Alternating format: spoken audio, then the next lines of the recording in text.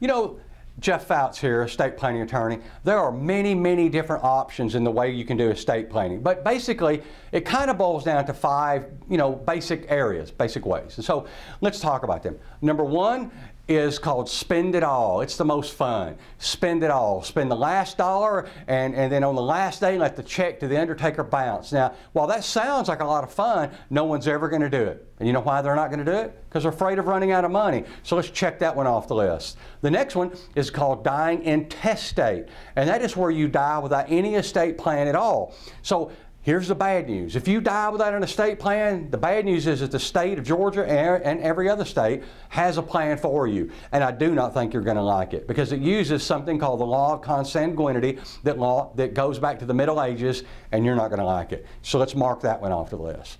The third option is a simple will, what I call an I love you will. Here's the way it works.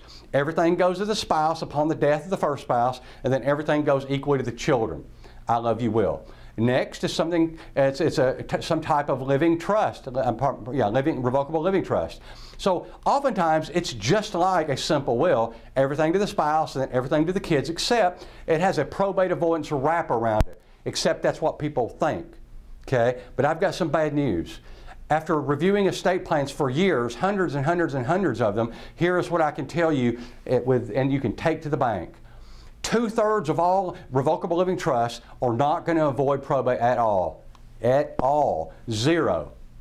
Why is that? You say, well, Jeff, I've got a beautiful portfolio. It's a burgundy portfolio, and I got it downtown or at the Galleria, and I paid $500 or $5,000 for it. But you know what? It really doesn't matter what you paid for it. It doesn't matter that across the front in calligraphy, it may say Revocable Living Trust. It doesn't matter if you open it up and inside there on 24-pound linen paper it says Revocable Living Trust. It doesn't matter. And the reason it doesn't matter is because just because it says that doesn't mean it's going to avoid probate. People do not understand the interplay between titling of assets and the estate plan.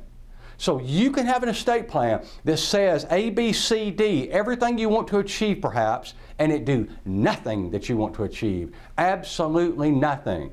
Okay? So I could tell you story after story about, just one that comes to mind, about a gentleman that left $50,000 to his daughter from the first marriage. And he had $50,000, and his will said, I leave $50,000 to my daughter. And how much did the daughter get? Nothing. She got zip. Why? Because he did not understand the interplay between assets and the estate plan. Okay? And it is very serious. And so if you want your estate plan to actually work, you need a plan that is going to be complete enough to accomplish what you want, comprehensive enough, but not overly complicated. And so those are the major options you have as estate planning. If we could ever help you in any way, like maybe reviewing your estate plan, let us know. Thank you.